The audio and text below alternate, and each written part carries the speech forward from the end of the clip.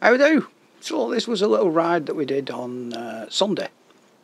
I was invited out by a pal of mine and thought, why not get out there and have a ride out with some lads, and at the same time we can test out the 3 cameras.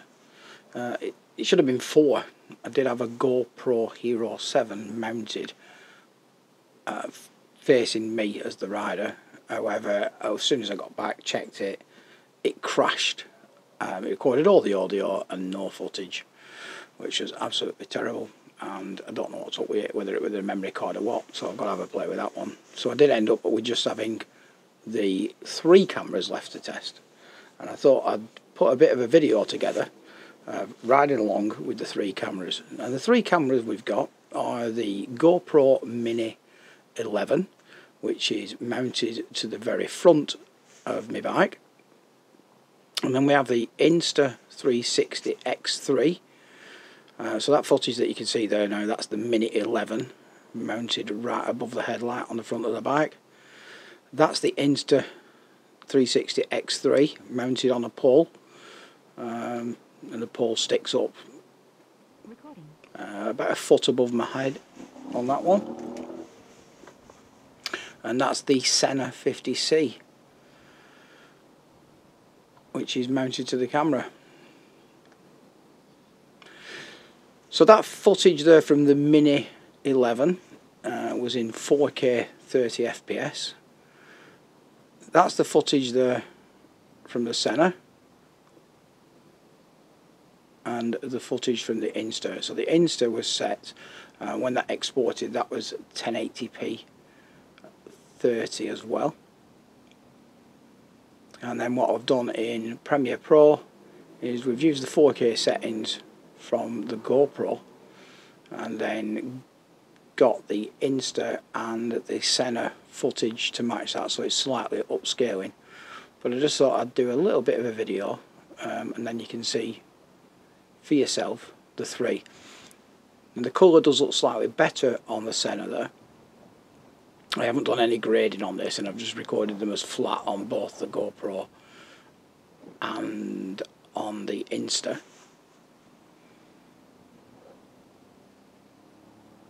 So they all have image stability. The bad thing about the Sena is you go any higher than 1080 and you lose the ability to have any stability, which is why I've had to go for 1080, so I still get it stabilised and then just do a bit of upscaling, and we'll see what that does once it's uploaded.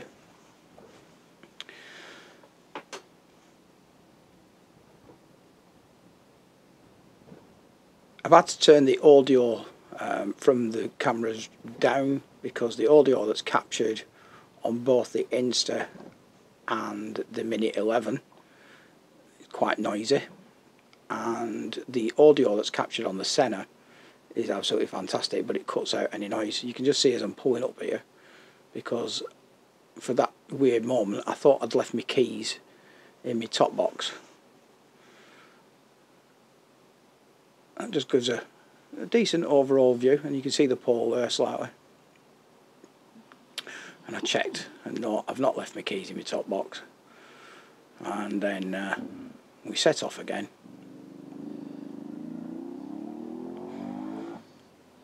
And I've had to turn the sound down as well, because in a moment you'll hear me speaking to Zach as I get round the corner, explaining why I'd pulled over, but then because I'm shouting loud to him, it was really loud.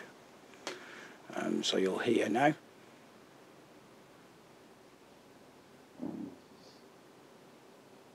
I thought I'd left my keys in my top box.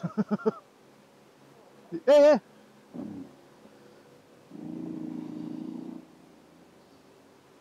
So there we go, that's the Mini 11 on the front, the Sena, which is attached to the helmet,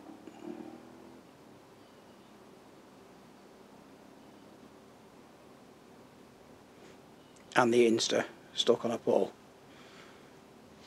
Now it does show me bobbling about quite a bit, but you can see that the lock on the landscape is really good, as is that of the Mini 11. The stability on the Mini 11 is awesome.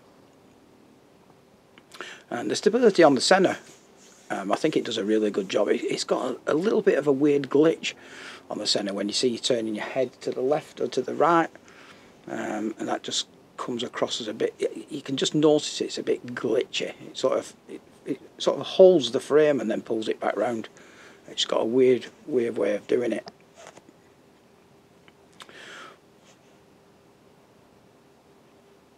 So this is just a sample of editing 3 lots of cameras together. Small sample of me doing audio from the Sena, captured directly. So the downside to being out with a big group and messing about and having so many cameras, we just pulled into Hawes there. I had my vegetarian breakfast because I'm a good lad, and then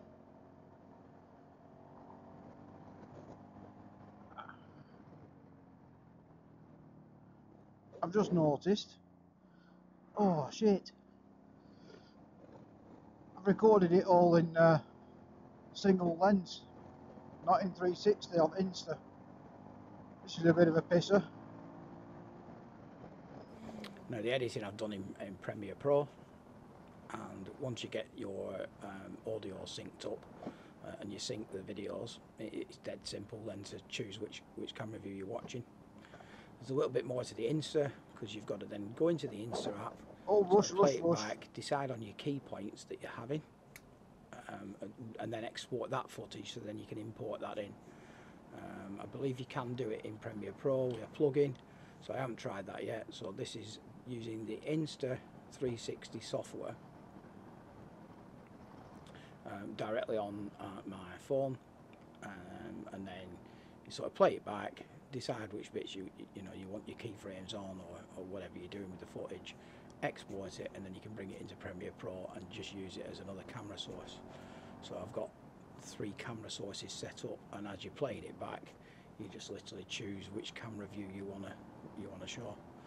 You just see there that I'm realising that I've left my phone in my pocket, which I don't normally do, and I put it in my top box, and I'm expecting my phone to come flying out my pocket.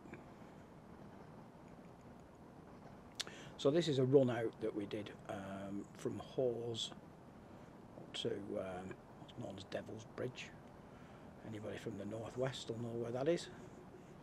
And it turned out to be a wet and miserable day, which is another thing that you'll see on this footage as well, that the Sena, the lens stays a lot clearer with the moisture on it, because it's a very tiny lens on there.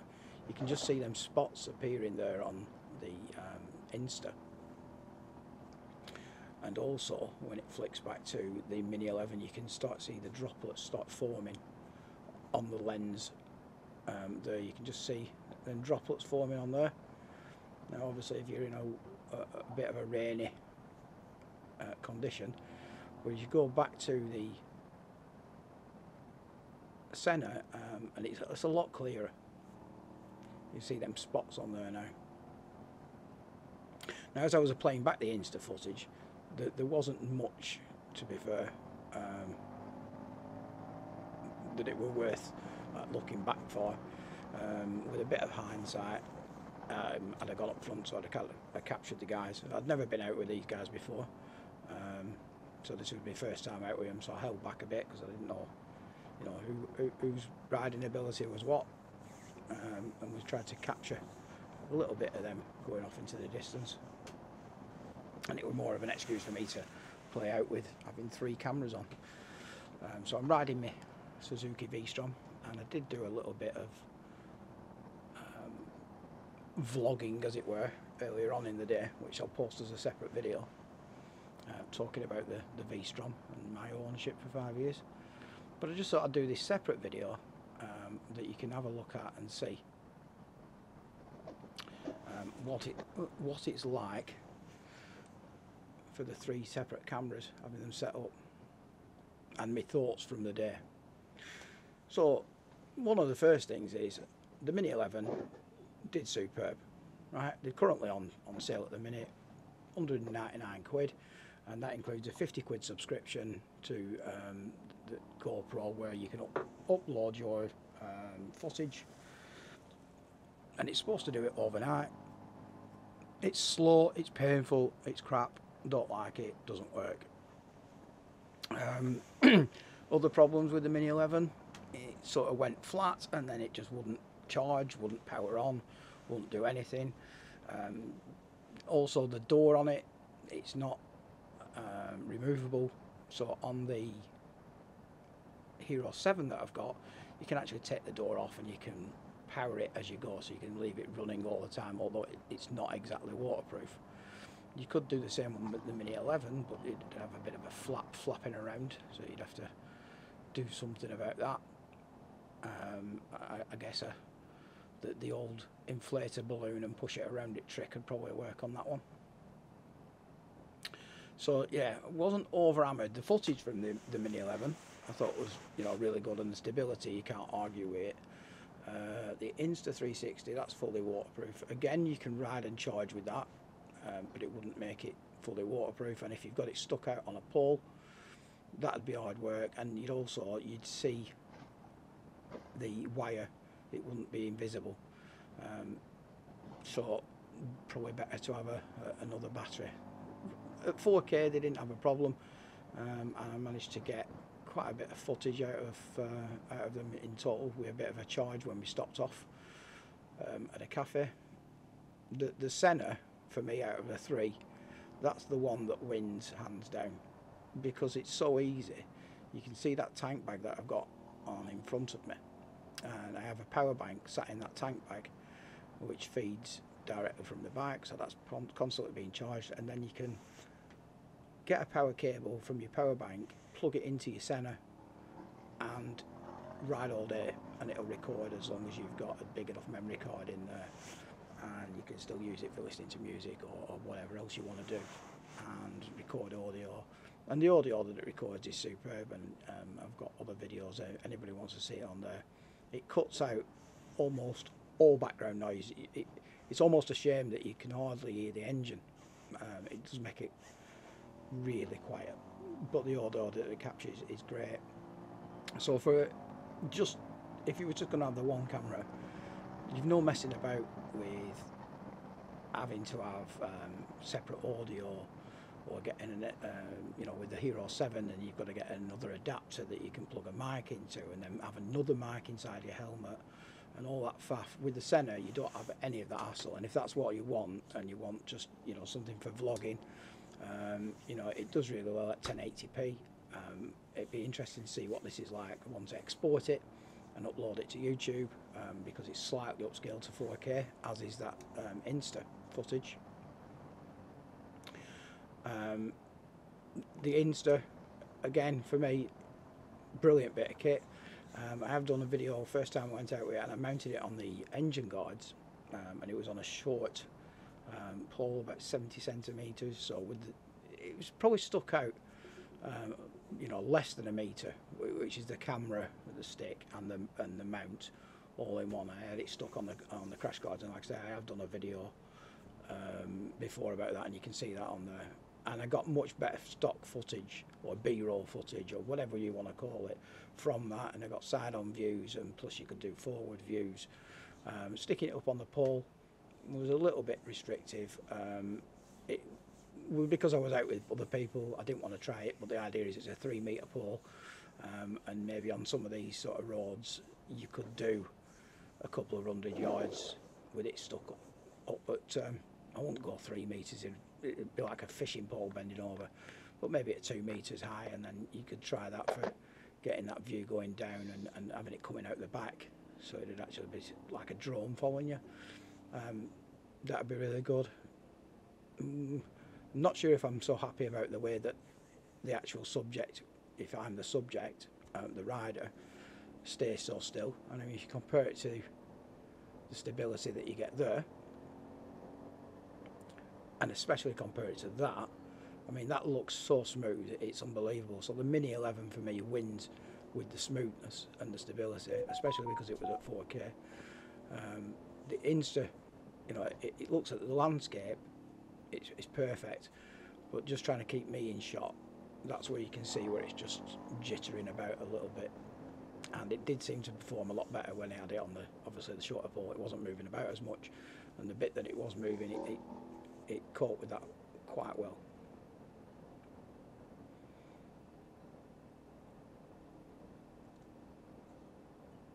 So yeah, I guess it all down to what you want from a camera.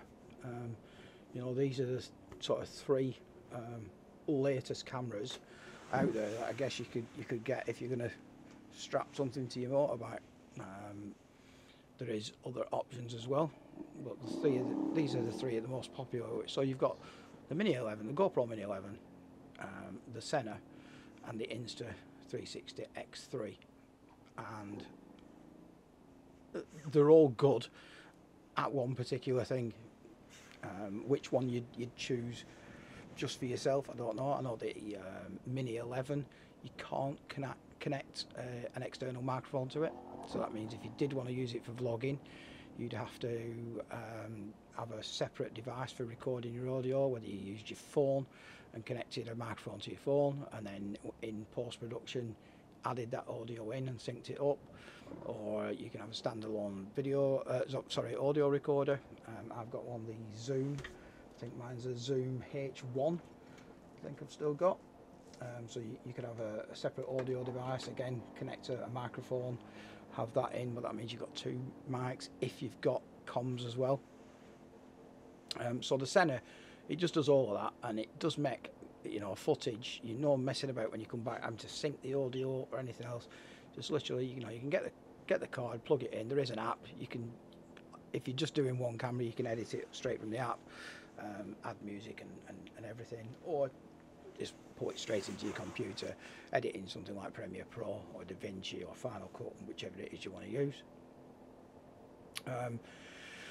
Again, the Insta comes with an app, and it also has a desktop app as well. I prefer the actual mobile app, but that makes life a little bit easier because I've got the Z Fold 4, so quite a bit of space on there, and it is so easy to use that, you know, as you're watching it back, and you can do the deep track on there, and you just add the keyframes. So like I say, if you did it in Premiere, probably be easier for matching it at the same time, but for me, I just find it just as easy to, you know, as you're watching the footage back, that you've already decided where you're going to go, and if you're doing any bits that you're talking about and you want to use them bits, you can pick the angles that you want from the 360, set them up in the keyframes, and then just load it in, and then just choose your camera view. So that's what I've done on this one. Like I say, there wasn't much to choose from. So that's the footage from all three. See what you think, and certainly leave a comment, leave a like, do a sub. It's the Pallet Palace Pompa. As I said, we're going to be doing different sorts of stuff, so some stuff I'll be doing here from the Pallet Palace, or I'll be doing bits when I'm out. This is the first time I've done one where I'm just doing a voiceover, talking over the top of the footage. So yeah, have a see what you think, and tell me and let me know. What are your thoughts? What cameras have you got? What do you prefer? What do you like using?